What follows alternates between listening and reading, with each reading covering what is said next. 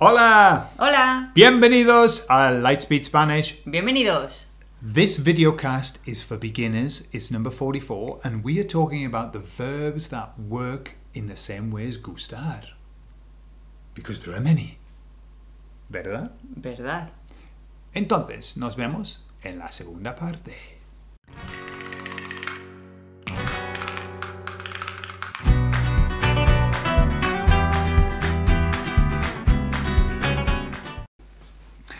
Okay, so this lesson's in English because it's for beginners, but obviously it applies to anybody else who wants to listen in. Yeah. Cynthia, we talked about gustar, you know, me gusta, me gustan. Yeah? Yes. But gustar isn't the only verb that works that way, which is it pleases me. Mm-hmm. Yeah? So give us another verb that's like gustar. Molestar.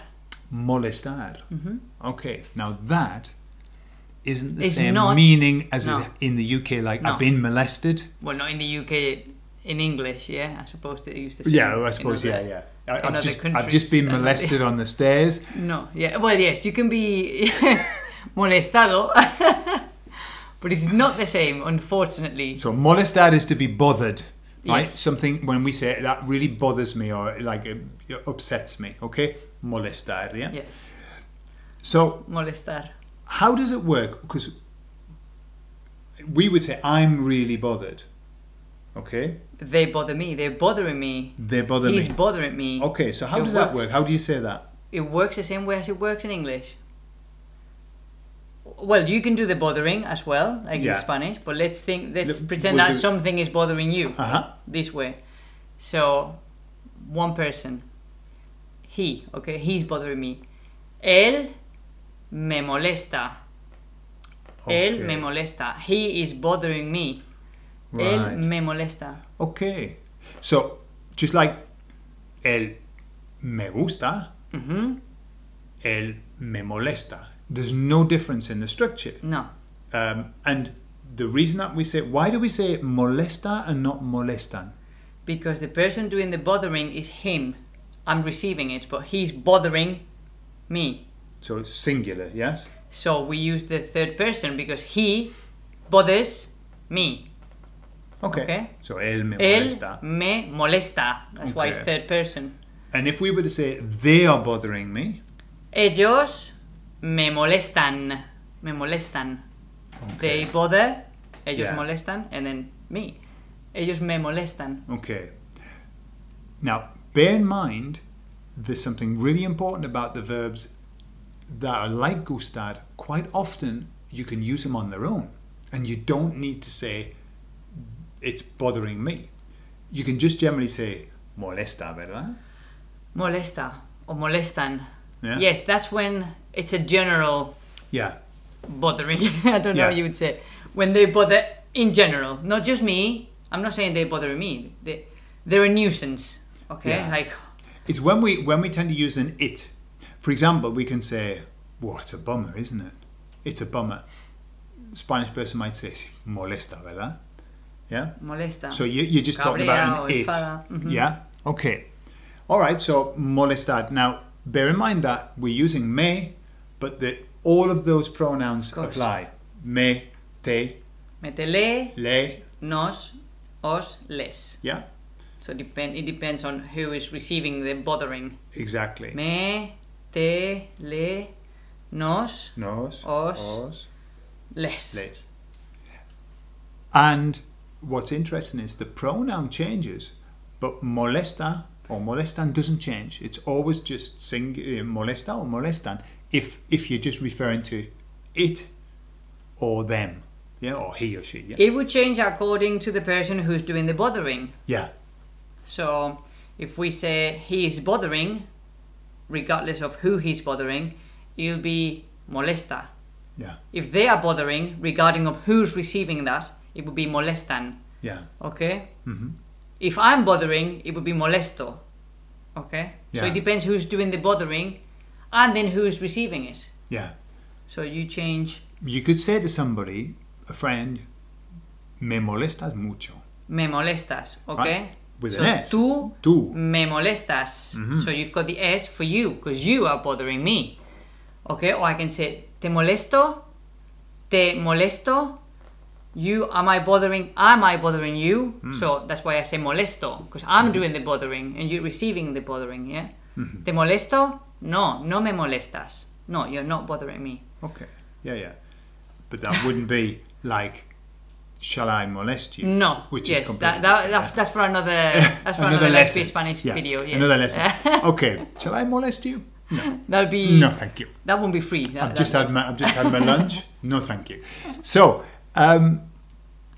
let's move on to another verb, and we'll look at... YouTube is going to change. It's going to close our channel. Yeah. Molestar. Thanks to you. Molestar. Okay. Interesar. Okay. Interesar. To interest. And so the same thing applies. You can say... Same thing in English. No? Yeah. Sometimes these work the way that we say them in English. It interests me. Yeah. Interests me. But we tend to say, I'm interested in. Yeah. Yes. That typically. But in the Spanish structure, it interests me. And look at that sentence. It interests, and it's got the interests with an S because it's it. It is doing the interesting part. And then you receive the interest. Yeah. So it interests me. If you change the it for they interest me. So it wouldn't be interests anymore. So that's exactly what we do in Spanish. Yeah. Yeah. So one thing interests me. So me interesa. We wouldn't have the lo here for it interests me, okay? No. Because interesa is already the it. That's doing the it, isn't it? Yeah. So me interesa. Me interesa algo. Something. Me interesa tu opinión. Me interesa tu opinión. Tu opinión is the it, your opinion. Interests, so it's a third person. Me interesa tu opinión. Me interesa saber qué opinas. And obviously, if you're going to add a verb after me interesa, it's always going to be interesa. Yes. Even if you're talking about lots of things. Yes. It's always me interesa saber. Like gustar. Yeah, when you have a verb or even a list of verbs, is a third person for the verb. Okay, and obviously you can say no me interesa. No me interesa, gracias. No me interesa. Not bothered. Not bothered. Okay, so then we've got something like fascinar. Me fascina, me fascina. Oh, that'll be good for you guys to say. Fascina. Ascensor, fascina. Yeah. So we just talked about that last S and then a th. S and a th. For those who want the Spanish accent, obviously. Yeah, from Spain. In Latin America, you wouldn't know there was a C in there. No, it would be fascina. Fascina, yeah. Like almost double S, yeah? Yeah. Fascina. Fascina would be for us. Me fascina lo que haces. What you do, that thing, fascinates me. Again, the same, yeah? Yeah. It fascinates me. It's always, with these verbs, the thing is always coming to you. Yeah, you're the recipient of this. Yes. So, me fascina el cine. Well, saying this, of course you can fascinate someone. Okay, so it could work that way as well. You can fascinate, and something can fascinate you. Yeah. Like in English, yeah? Yeah. So I fascinate him. Can you even say that? Big-headed. Le fascino. Yo, como... Le fascino. Le gusto. Me ama. Le gusto. Yeah. All right, so we've got interesar, fascinar, molestar. Okay. And let's finish with... What about faltar? Faltar. Okay. What do you think? Okay. We were talking about this in the book club, one of the weeks for the book club, because you guys don't have lack. No. You miss. We're lacking lack. You're lacking the word lack. That's true. You don't use it. We do, and it makes life easier when we do it. Well, because we've got faltar, sobrar. It's just easy, but you guys don't tend to use it. You make sentences a different way. Yeah. Because you want to do it more like the English way, but it doesn't work sometimes. Yeah. So tell us how you would do the sentence with faltar and sobrar. Bueno, explain what it is first. Okay, so faltar is to be in lack. Okay? Yes. So we'll just stick with faltar because we're going to run out of time. Okay, so we'll do faltar. So faltar, if I say me falta agua. Me falta agua. Okay, that we would say something like, I need water. Yes. Necesito yes. agua. Yeah, because faltar, what I'm saying is, I am lacking water. Yes. But of course, we wouldn't say that in English, but in Spanish, yes. Yeah? Yes, of course. I'm lacking water. Or, me falta agua. Me faltan dos piezas.